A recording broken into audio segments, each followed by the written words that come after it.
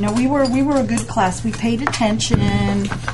We took our time. We didn't ignore Kevin's like, do this, don't do that.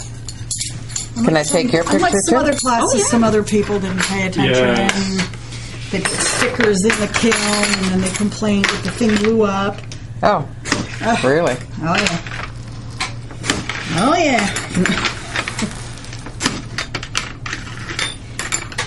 I was never sure how those dike roads. Can I take you too? Were going to look. I thought they might. On the wall here and there.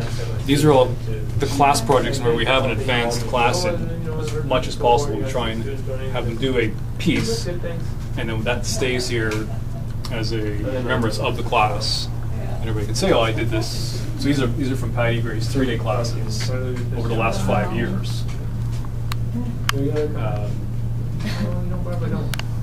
The one in the end was by itself. 2 other ones were incorporated into larger pieces. The one in the middle here is a high fire, so kind of like the pot melt, but instead of putting the glass in the pot and having it pour through and then spread out, we just make a form and put all the glass into it and fire it really hot.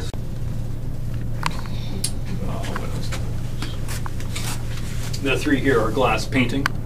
Okay, this is one that I bought from Peter McGrain several years ago. And in our class projects, the few times we did a class based on what he did, you do like a face collage, so we kept that.